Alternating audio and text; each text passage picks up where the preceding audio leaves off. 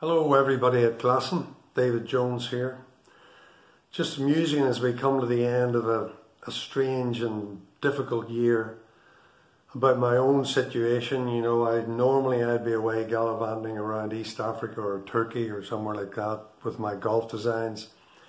That's obviously all been paid to this year, but it's been a privilege and an honour for me to have that commission to redo the final 6 holes at Glasson. As I'm sure you know, Christy Jr. and I were good friends, and in fact it's hard to believe that come January it'll be 5 years since he slipped away from us. And he and I, just before he left, were sitting in Mount Wilsey having a pint, chatting about how fortunate we were in our advanced years to be still playing golf, designing golf courses and getting pleasure out of this great game. So it's particularly poignant for me to have the job of honouring his legacy at Glasson, and I think I've done it justice.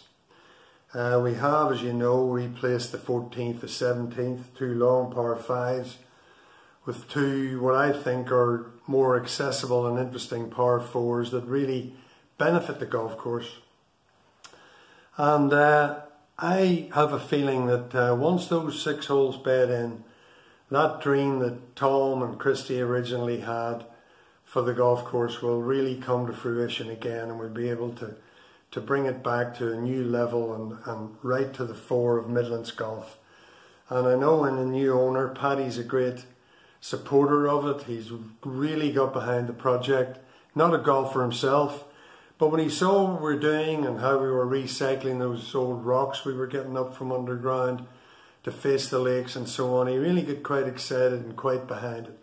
So he's determined to see Glasson brought back to the top, and he's asked Lynn and I to produce a 3-year plan to look at all aspects of the golf course, the rest of the golf course, cart paths, maybe a bit of bunker redesign, general conditions, upgrades of greens, whatever it takes.